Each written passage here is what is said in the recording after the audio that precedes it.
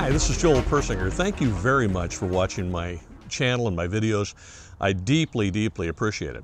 Today I'm going to look at something that was sent to me from OpticsPlanet, and that is a pair of Crimson Trace Lasergrips for my always gun, my little snubby Taurus Model 85. That's the gun I carry with me most of the time. And they were kind enough to send me some rubberized laser grips for it, so we'll get that thing out. And these are the grips right here. By the way, gun is unloaded, so I think we're good where that's concerned. Now, the interesting thing about these grips is I've been kind of hesitant to get them, and I really haven't found a need for them until I've gotten older and my eyes have started to degrade. And now that I'm a little bit older, I've been thinking about, maybe I'll put a laser on the gun. And I've looked at different companies and different types and different things. And one of the things I discovered is this has to be an instinctive thing. When I draw the gun, I don't want to have to figure out how to turn the laser on or cycle through 2 or 3 different modes. If it flashes and it does this and it does that. I just want the dot to be on the bad guy so I can fight my way free. That's all I'm interested in. And I'm not carrying the gun professionally. I'm not a police officer. I'm not I don't carry a gun for a living anymore. Now I'm just carrying it just for me to defend myself, and it's part and parcel of doing what I do on a daily basis for work. And that is just traveling around and meeting with people and going to the range and that kind of stuff. So for me as a citizen, I really didn't think I needed a laser particularly that had any fancy functionality. But in any case, OpticsPlanet was kind enough to send me these rubber Crimson Trace laser grips. And when I got them, I put them on there, I fiddled with the laser, and I thought, well, that's nice, but I really don't need it. Until I went to the range. And then I discovered my shooting improved, and I started looking at the sights going, okay, the sights are small, and I realized that, but I thought I had them aligned properly, but I'm shooting a little to the right, or I'm shooting a little to the left. But with the laser, I'm hitting where I want to hit. And then I put on my reading glasses and realized I wasn't seeing the sights very crisply at all. In fact, they were just, I've said many times, at this point at my age, I just kind of line up the 3 blurs, the back sight, the front sight, and the target. And when I put on my reading glasses and looked at the sights and lined them up properly, the red dot, as I had set it up, was sitting right on top of the front sight. And so the dot was in the right position. It was me that was not lining the sights up quite right because I couldn't see them properly. So here's a few things I like about the grips and a couple things I was concerned about. One is I really like the fact that the grips are, these particular ones, now I don't know if they make different models. I can just share with you that these particular ones are rubberized. So they have a really good solid grip, and I like the grip on them. I also like the fact that it gives me that little bit of extra grip on my pinky. You can see that the grips are different sizes. The original grip was a little shorter, and as a result there was no room, no place for me to put my pinky. But the longer laser grip gives me a place to put my pinky. So I get a more positive grip on the gun. Now, here's the potential problem with that. If I take this gun with the longer grip, I was concerned that when I put it in my pocket holster and put it in my pocket, that the grip was going to stick out of the pocket, or that I wasn't going to be able to get a hold of it, or that it was going to cause me some sort of problems with my pocket holster. And I live in Southern California, in San Diego, California, where it gets warm and it's sunny, and I'm wearing shorts and cargo shorts and whatever. And so I'm carrying this gun in a pocket holster a lot.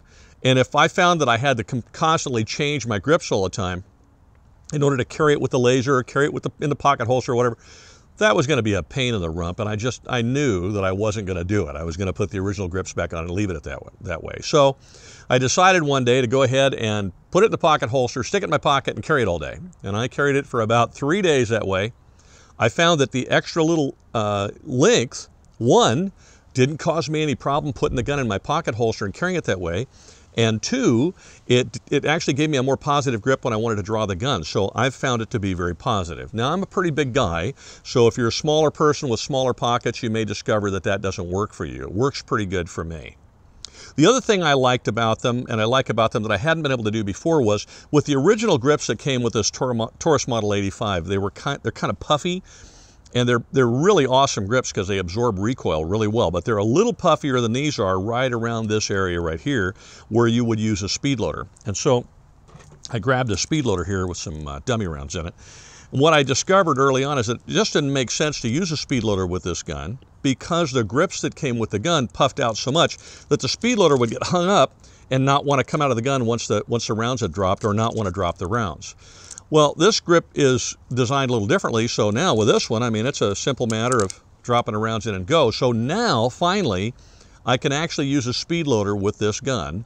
I've been carrying speed strips with it, which are fine, but you got to admit they're a little slower. Speed loader for a reload is quite a bit faster, so I've started carrying around a little speed loader in a speed loader pouch. And that is really terrific as far as I'm concerned. So that's been a plus for me where these grips are concerned, because it's allowed me to do something I could not do before, and that is load my gun a little quicker. Now, a couple other pluses with them as opposed to other laser solutions. Grip is a little bigger, as I said, so it gives me a little bit more control of the gun. You know, little snubbies can be snappy. This one less so because it's all steel, but still it can be a little snappy with plus Ps. And I find it's a lot more comfortable to shoot with plus Ps with the longer and bigger grip. Two, when I draw the gun, my finger automatically hits the switch and the laser goes on. So I don't have to think about reaching over with my thumb or touching something or whatever to turn the laser on. It just comes on when I draw the gun. Another thing I discovered with the laser that I've really been enjoying is I like to dry practice. And one of the reasons I like to dry practice is it's free, and it's really great practice for trigger press, sight alignment, reloading the pistol with dummy rounds and those kind of things.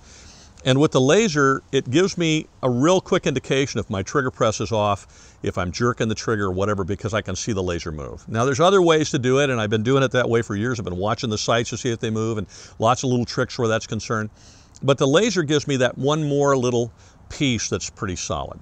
All right, lastly, unless I think of another one, which I might. I mean, I didn't make a list. I'm just telling you off the top of my head the things that I've been impressed by. The other thing that I do like about it is the concept of point shooting as opposed to flash sight picture, because point shooting is a different thing than flash sight picture. Flash sight picture, you're looking for the front sight anywhere inside the back sight if it's close quarters, and then press the trigger and you're going to hit the bad guy who's trying to hurt you. That's flash sight picture. It works brilliantly and it's awesome, and I use it a lot. Point shooting, on the other hand, is for even closer confrontations than that, where you really don't have the time and you're going to focus not on the front sight but on the target, on the bad guy, and you're just going to point the gun like you would your finger and press the trigger, and you're going to hit them. It just takes some practice. And point shooting can be done extended fully out in front of you. It can be done in this position if you're down here and you've got to raise your hand to defend yourself. This is all point shooting, and it's done at very close quarters. But in every case, you're focused on the threat, not on the sights. Well, the truth is, when somebody's in front of you and they got a big knife or a club, or they're bigger, you know, they're huge, they look like they're going to hurt you or kill you, what do we naturally focus on? The danger. We don't naturally focus on the front sight. We have to train ourselves to do that. That's the difference between the way we're hardwired and the software we might want to replace that hardwired hardware with. And you know, if you don't practice a lot, or when push comes to shove, even if you do, a lot of times we're focused on the threat itself, and with a laser, you put the laser on the dot and it's point shooting. You're focusing on the threat, not the front sight. At a certain distance, you really want to focus on the front sight. So it's all a matter of range, and I'll talk more about that and demonstrate that in another video. But that is one thing I do like about it, is it allows me to focus on the target at close quarters. I also like the fact that with a little gun like this at night, I now have a sighting system that allows me to very efficiently and very effectively light up the target at night. If I happen to be, God forbid, in a public place, a movie theater or something like that, where somebody's shooting up the place, it's dark, and I cannot see the sights, I can barely make out the person who's doing all the damage, I have to be able to get that sight on target, on that person, and I got to make sure I don't accidentally, inadvertently hit some poor innocent person who's running around the room. Those things can be very chaotic. Anything that helps me make sure my sights are lined up properly when I press that trigger is vital to me, because I'm responsible for that round from the moment it leaves the muzzle till the moment it stops, and any damage it does along the way. So I find that that's really positive about them all as well, and I really like the laser for that reason. Now, I've discovered that personally I prefer the laser grips over other solutions for this particular gun, mainly because this is a close quarters panic pistol, in your face, I got to do something right now, and I want it to just turn the laser on instinctively. Now, here's the one thing I found of all of them that I find that I don't like, and that is the position of the laser is such that I've trained for years to have a straight finger along the frame, and you can see there's the laser and my finger is covering it up. If I have my straight finger along the intersection between the cylinder and the frame, which is where I've been trained and where I've trained to put it, now I've covered up the laser and my dot's not on the bad guy. So when I move my finger, now my dot's on the bad guy, but here it isn't. And that's the one thing I'm going to have to relearn with this pistol to get my finger down here, which I don't prefer. As an instructor, I don't prefer it because when I see students this way, it's very hard when I've got a line full of students on a line to make sure that everybody's got their finger off the trigger. If it's up here, I can see through the trigger guard and I can tell. The other thing is that if we get our fingers down here, they tend to get lazy, and sometimes because guns are meant to be ergonomic, that finger slips inside that trigger guard, and that's no bueno. But since I have the laser there, I have to get my finger the heck out of the way so I can light up the target with the laser even before I've decided to press the trigger.